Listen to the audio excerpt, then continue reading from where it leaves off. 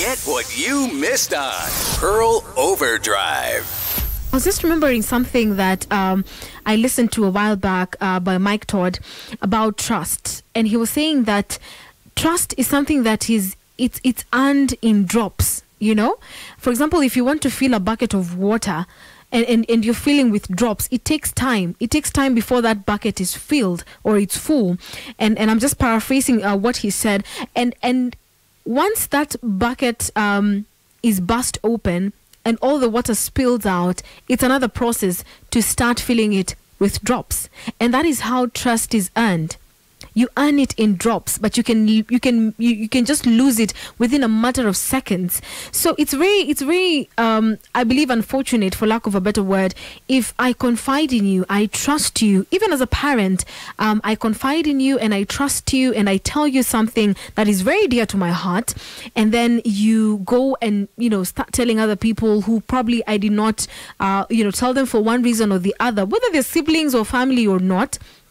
But I had a reason why I did not share it with my elder sister or my elder brother or whoever. I did not share it with my family. I had a reason why I did not share it with my siblings first.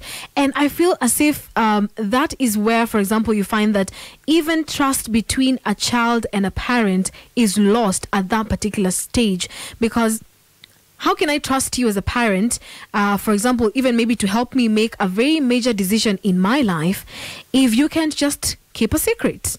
How will I even come and consult you about a major decision that I have to make in my life, and I choose to come and probably seek your wisdom and your guidance on how to go about this? How will I get to that place if you can't just keep a secret? And I feel that's where the rift between parents and kids at times begins from. And that's why you find that there's some young adults who will just choose to do their own thing simply because they feel that there's no need for me to go and tell my mom about this. There's no need for me to go and consult my dad or even seek for his advice or approval about something, simply because he'll just go and talk to it, about it with his brothers, my uncles, that is.